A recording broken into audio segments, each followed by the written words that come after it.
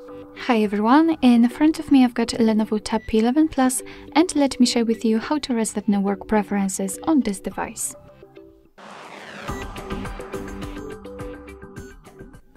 So first of all, we have to enter the settings and now scroll down to the very bottom to find the system.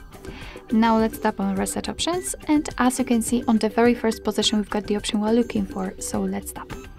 Here your device is informing you what kind of items, what kind of sections it will reset. So let's tap on reset settings if you're ready, and here again your device will ask you if you really want to do it, because you cannot undo this action. So you will have to add, for example, all of the Bluetooth devices, paired Bluetooth devices again. So let's tap on reset settings if you're ready. And as you can see, we've got the information that the network settings have been reset successfully. And be aware that if you've got any kind of screen lock reset, then your device will ask you to enter it in order to confirm the whole step.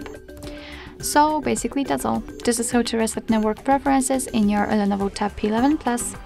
Thank you so much for watching. I hope that this video was helpful, and if it was, please hit the subscribe button and leave the thumbs up.